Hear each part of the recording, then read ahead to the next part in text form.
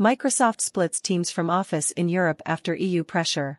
Microsoft will allow business customers in Europe to buy its video and chat app Teams separately from its Office software, it said Thursday, a month after the European Union opened an antitrust investigation into the company's bundling of the products.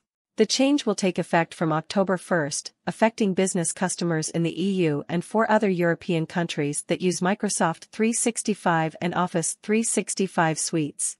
Microsoft, MSFT, will also make it easier for other companies, for example, Zoom and Slack, which is owned by Salesforce, to integrate their products with Microsoft 365, the new name for Office 365. We believe these changes balance the interests of our competitors with those of European business customers, providing them with access to the best possible solutions at competitive prices, Nanna-Louise Linde, the company's vice president for European government affairs, said in a blog post. Microsoft will continue to engage with the investigation and remain open to exploring pragmatic solutions that benefit both customers and developers in Europe, she added.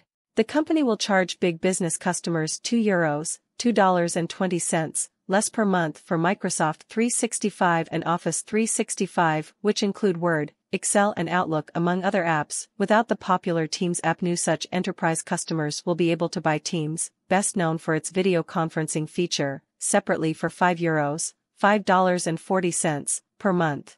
Existing enterprise customers who already have a suite with Teams can choose to stay with their current productivity suite or to move to a without Teams suite, Linde said.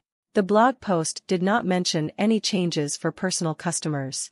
The EU launched its probe into possible anti-competitive practices by Microsoft following a 2020 complaint by Slack that alleged Microsoft illegally tied Teams to its dominant workplace software.